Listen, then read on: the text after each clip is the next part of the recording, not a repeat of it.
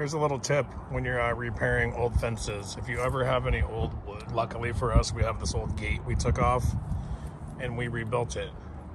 And eventually everything will color and everything will fade and blend. But it always looks a little out of place when you replace one board on an old fence. It sticks out like a sore thumb for a really long time.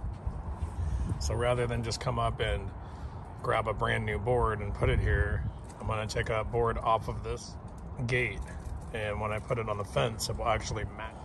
And then obviously we have a new gate here, which looks like it's supposed to be a remodeled gate, but not just a mismatched fence all up and down the line. So anyway, that's a good tip, what this repair looks like when we're done.